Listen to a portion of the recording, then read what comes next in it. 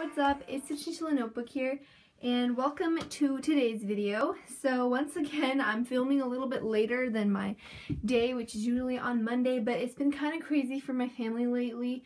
One of my family members got sick, and we've been at the hospital for the past week.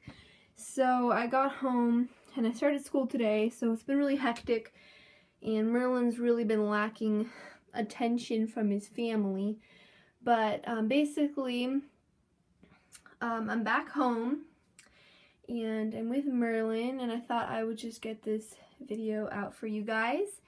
And oh my goodness, this is the cutest creature I have ever seen. Oh my good, ow, he just bit me. Okay, so today's video is going to be a requested video, and this was actually requested a while ago and I never filmed it for you guys, so sorry about that.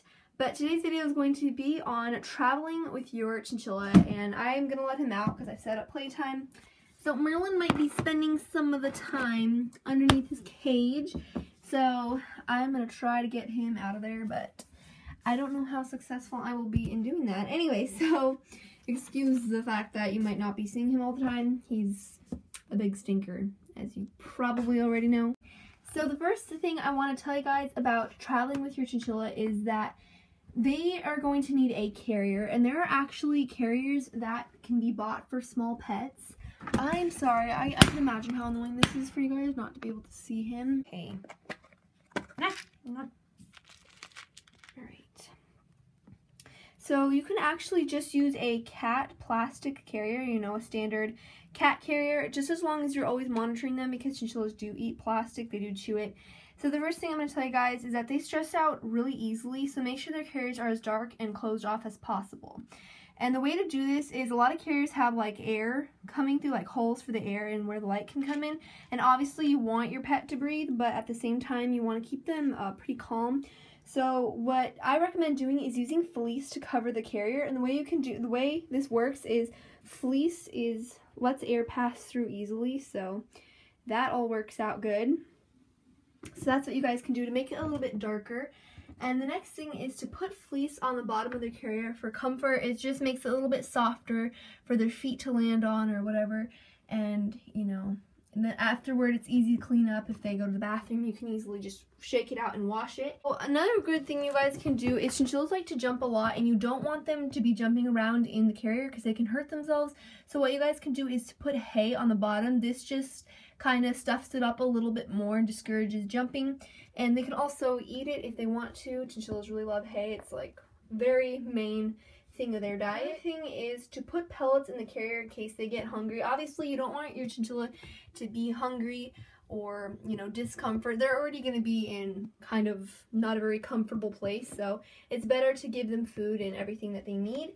And as for water, the car ride or the plane ride, I don't know what you guys are taking them in, but if it's bumpy, I recommend don't filling up the water bottle and putting it like into their carrier, because what can happen is it can leak and soon the whole thing will be wet and you'll have a wet chinchilla, and that's not good because it can cause fungus. It'll just be a big mess. So if you're going on a car ride and you want your chinchilla to have access to water, obviously they need water.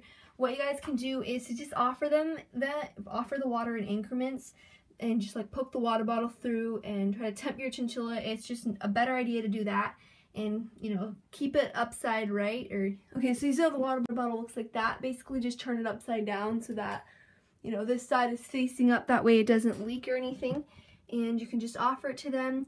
So one good thing I recommend you guys do before you travel with your chinchilla or even put them in the carrier is to let them sleep in the carrier a few nights before. So the way to do this is just in the nighttime or in the daytime. Actually, chinchillas sleep in the day more.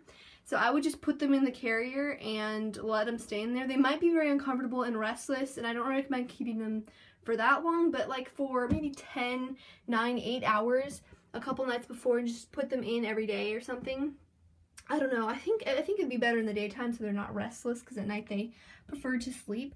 But just do this so that they can get used to the carrier and everything about the carrier, the smell, so they can have their scent in it, and that's just a good idea. Oh, he got angry with me.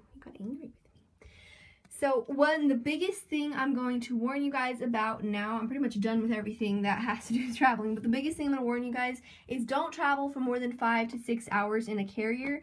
It is, you know, I don't know where you need to take your chinchilla. Don't do that. You want a treat, Merlin? You want a treat? I don't know where you guys are taking your chinchilla, but just don't travel for more than 5 or 6 hours because it's really bad. I mean, if you can take your chinchilla out and put him in a cage, you know, that's a good idea, but don't travel for more than 6 hours. It's just not a good idea. It's really bad for the chinchilla, and they're going to get really stressed out. The last thing you want is a stressed out chinchilla, a shocked chinchilla, a chinchilla that's losing fur, so just avoid all that and don't travel for too long. So yeah, that's pretty much it. That's all my tips. If you're keeping them in a mesh carrier or a plastic carrier, you need to wash them constantly. He found the cap again. You need to wash them constantly because they can chew through it easily, and you don't want that stuff getting into their system. And you know, they can escape. If you don't watch them, they can escape. So yeah, that is it for now. I think I've gone over everything I wanted to.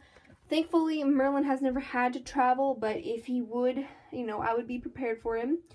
So that's it for the video, and I hope you guys enjoyed it. Sorry Merlin's all over the place, but you know, anyway, life with a chinchilla, it's unpredictable. But thanks for watching, and comment down below what videos you guys would like to see. I'm working on currently a lot, trying to get them filmed and planned out. So I will see you guys later, and Merlin says goodbye.